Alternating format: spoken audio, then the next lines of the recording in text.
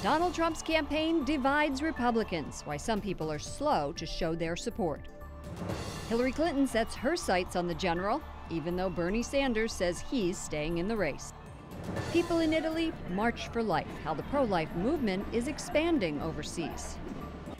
And more protests centered on North Carolina's gender-based law, why the state is suing the federal government, on EWTN News Nightly for Monday, May 9th, 2016.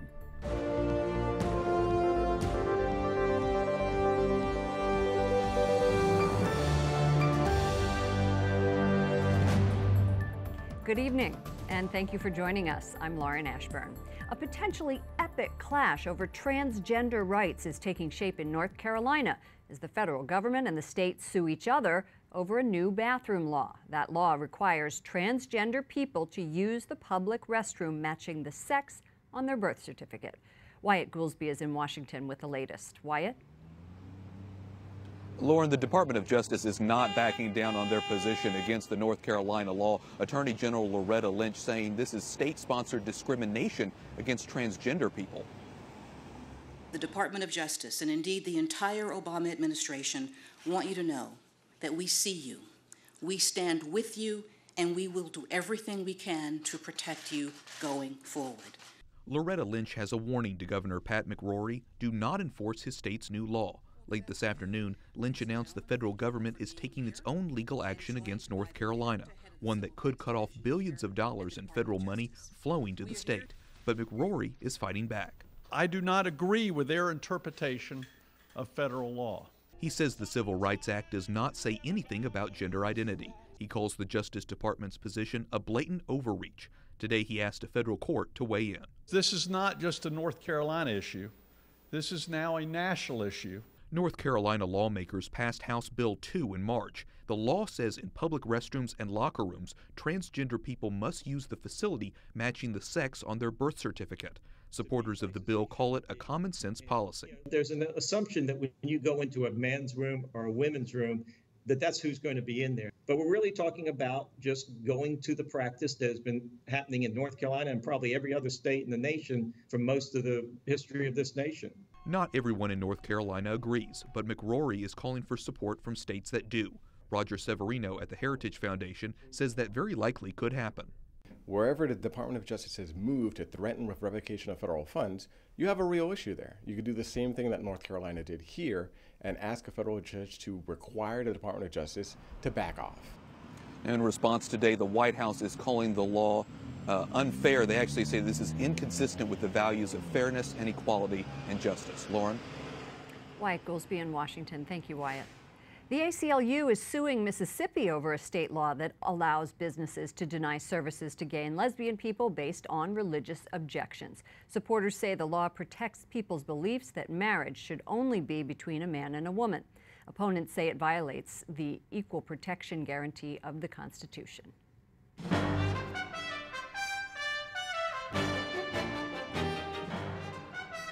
Other stories our EWTN News Nightly team is covering in today's world. Speaker of the House Paul Ryan says he'll step down as chair of the Republican National Convention. That's if Donald Trump wants him to do that. And in the Democratic race, Hillary Clinton faces Bernie Sanders in a West Virginia primary tomorrow. But she's already campaigning in a battleground state for the general election, and that's where Jason Calvi is tonight. Jason? Lauren, Hillary stopped at Mug and Muffin. It's a small coffee shop here in Northern Virginia. It follows in the wake of Donald Trump blasting her for her husband's sexual scandals in the White House. When asked about that today here, she says she has nothing to say about Trump or his campaign. Hi.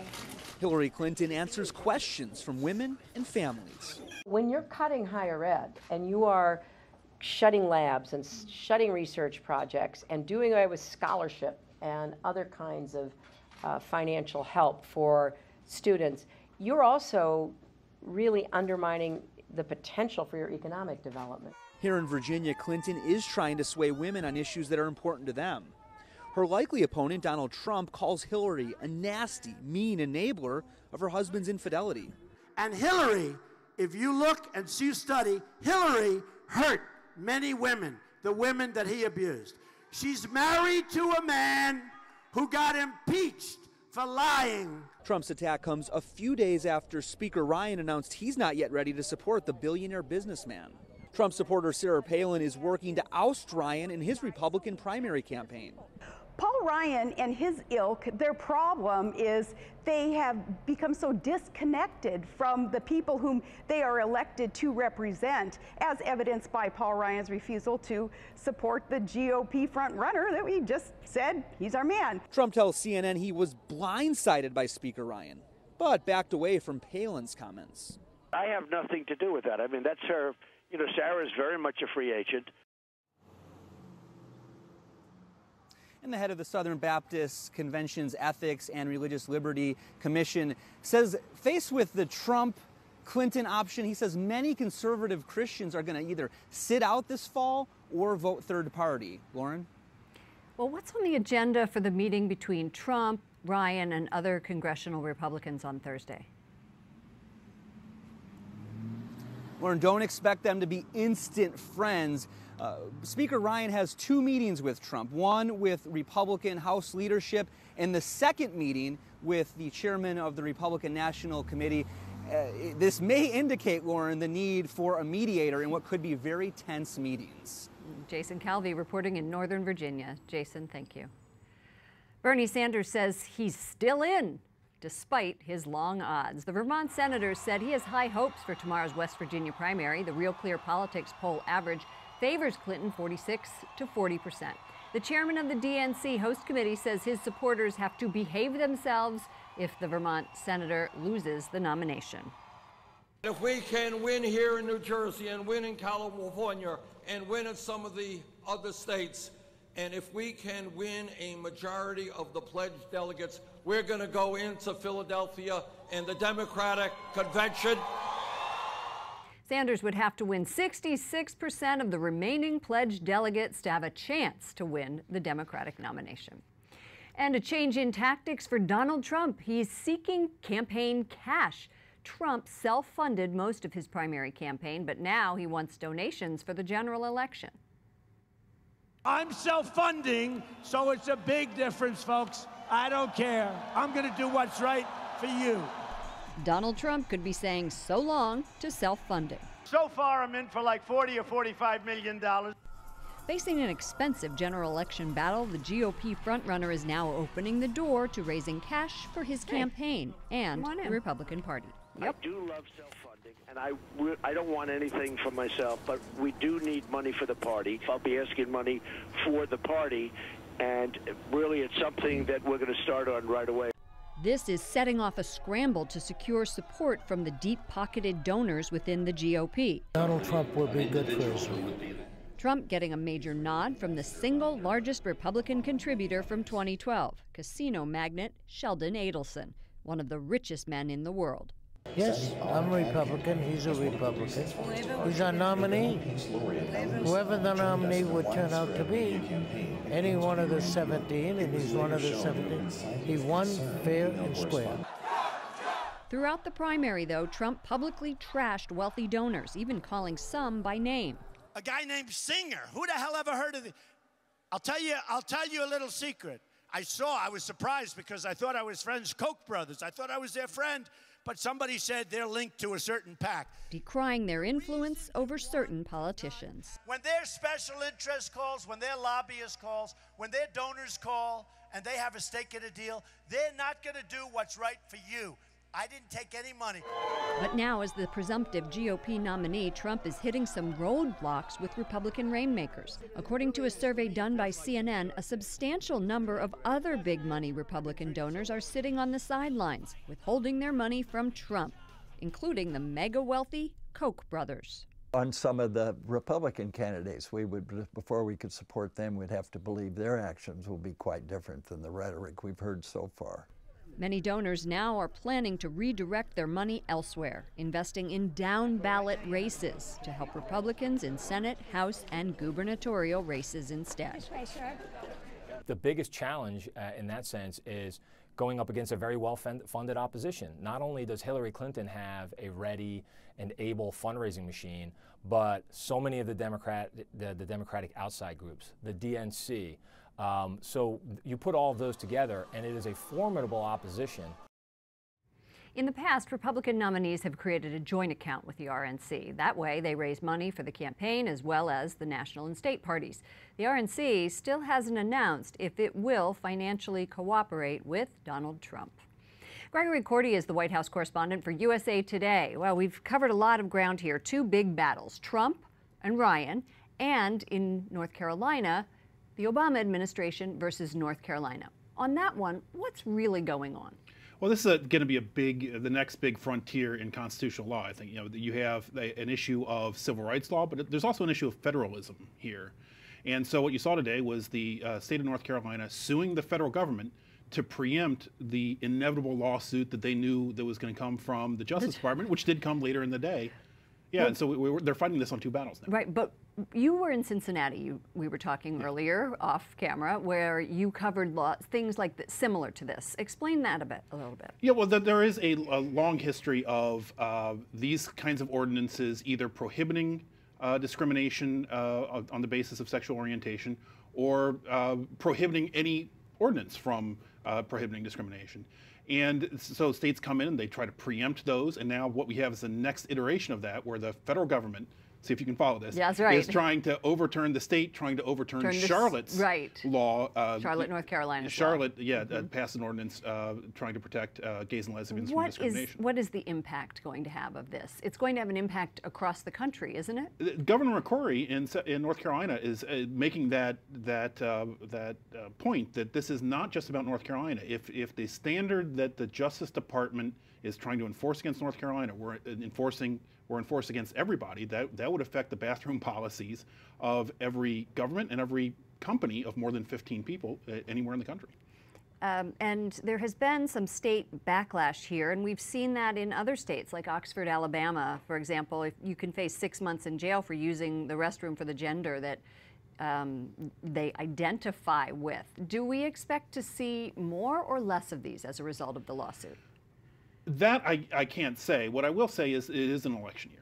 And there is a long history of people activists on both sides really, using these moral wedge issues in an election year to really kind of get their base out to vote.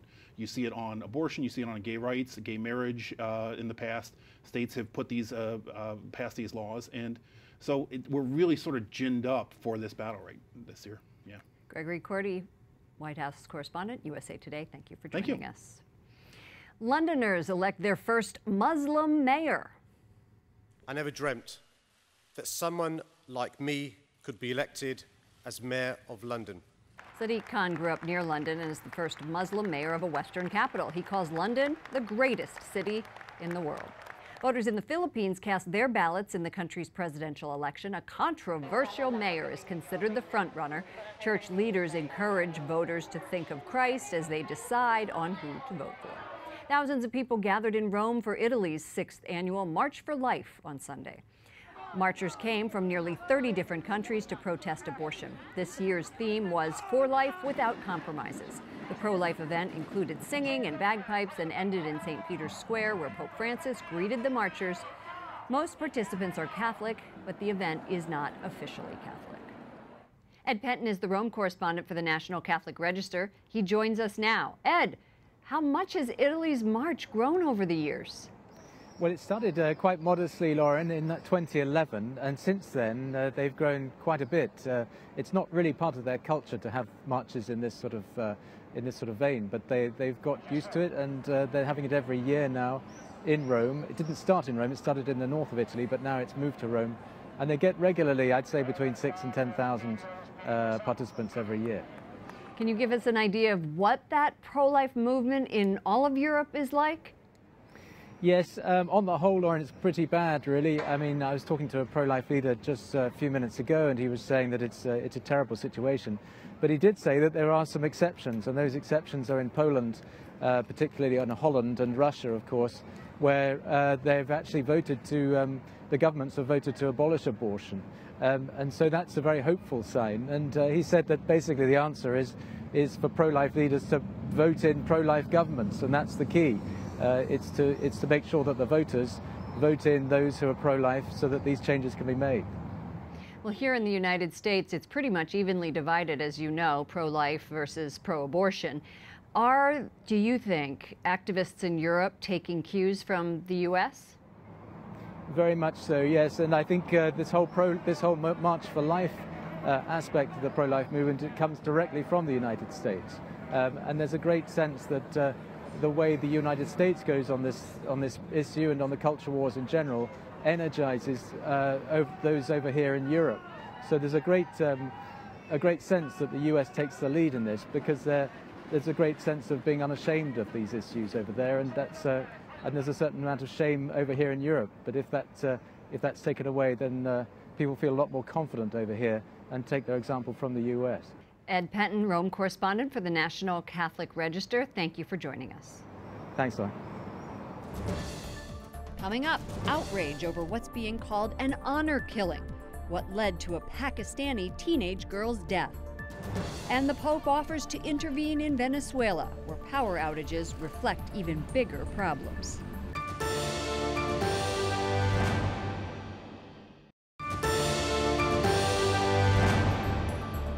La festa de la mamma. Pope Francis wishing mothers around the world a happy Mother's Day yesterday. The Holy Father invited the crowd to join him in praying the Hail Mary for all mothers. Thank you for joining us this evening. I'm Lauren Ashburn. Canada plans the return of tens of thousands of people who fled a massive wildfire. Alberta government officials say the fire destroyed nearly 500,000 acres so far. The forecast predicts cooler temperatures. Firefighters hope to put out the remaining hotspots.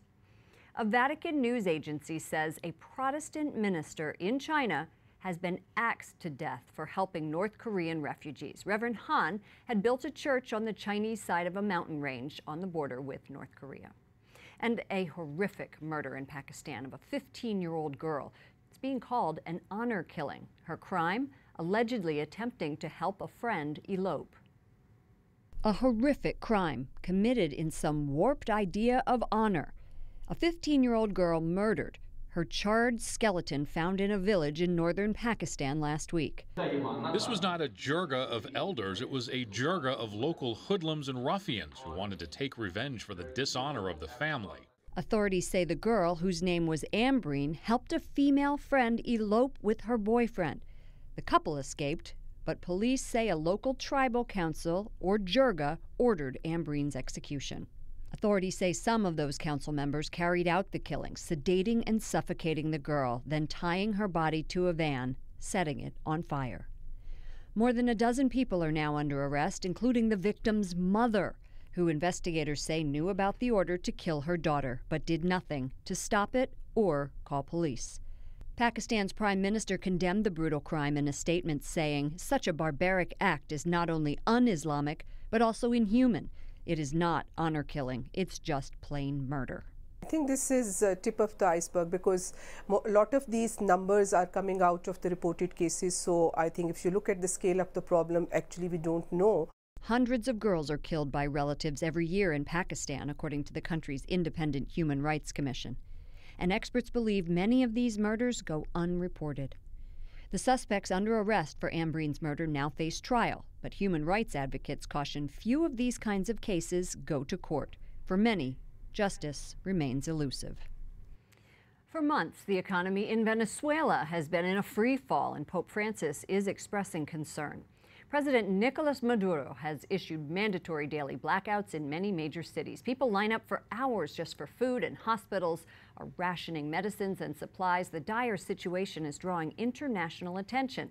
Last month, the Vatican confirms the Holy Father sent a letter to the president about it. The Pope has in the past offered to serve as a mediator between Venezuela's political factions.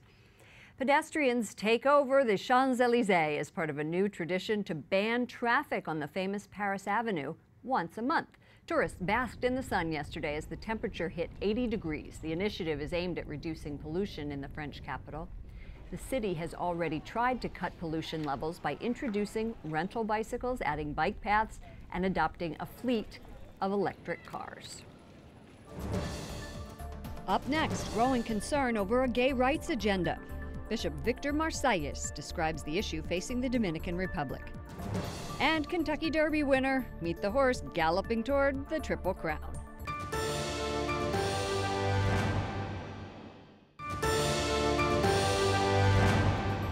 handwritten Instagram message on World Communications Day from Pope Francis. To you, who from the great digital community ask for my prayers and blessings, I wish to say that you will be the precious gift in my prayer to the Father. Thank you for joining us this evening. I'm Lauren Ashburn. A bishop in the Dominican Republic accuses the U.S. ambassador of pushing a gay rights agenda. He says Ambassador James Brewster is pressuring the local government to change the Constitution. Bishop Victor Masalles is auxiliary bishop in the Archdiocese of Santo Domingo in the Dominican Republic. He joins us from Madrid, Spain. Your Excellency, what are your concerns? Well, in Dominican Republic, we are having problems actually with the American embassy, not with the American embassy, especially with the ambassador of the United States of America in Dominican Republic. He came as an ambassador, but he really is an activist, a gay activist. We are not having problem because he is a gay, but he's doing activism in Dominican Republic, and this is against our culture and our traditions. He was doing a speech in the Chamber of Commerce, and he was telling to the people that if somebody doesn't agree with what he is talking about, he has to return the visa.